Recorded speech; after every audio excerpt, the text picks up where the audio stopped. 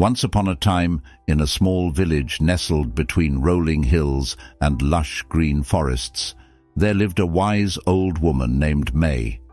May was known far and wide for her incredible wisdom. People from neighboring villages would often make the journey to seek her counsel. One sunny morning, as May was sitting on her porch, sipping tea and gazing at the tranquil river that flowed nearby, a group of villagers gathered around her. They had a question that had been troubling them for some time. "May," one of the villagers began, "we have been pondering a question that weighs heavily on our hearts. We have sought the answers individually, but none of us seem to have found a satisfactory solution. Can you help us?" May smiled warmly at the concerned faces before her. "Of course," she said. "I will do my best to assist you. What is the question that has been troubling you?" A young man stepped forward and spoke for the group. "May, we wish to know how to make our village prosper and thrive.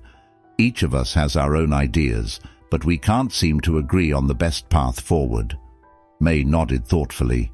She understood that collective wisdom could often illuminate the best course of action.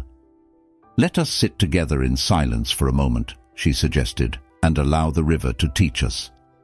The villagers followed her lead and sat in a circle by the riverbank. They closed their eyes and listened to the gentle murmur of the flowing water. Minutes turned into hours as they sat in silence, feeling the profound serenity that enveloped them. Finally, May broke the silence. "My dear friends," she said, "the river has shown us a valuable lesson today. Just as it flows harmoniously, each drop contributing to the whole, so must we work together as a community to prosper." She continued, "Each of you possesses unique insights and talents.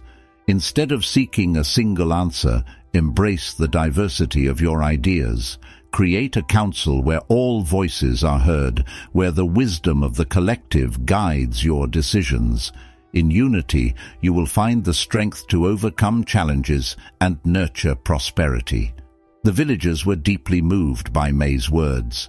They realized that their individual wisdom, when combined, could indeed lead their village to thrive.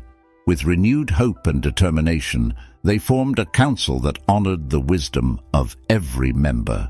In the years that followed, the village prospered like never before.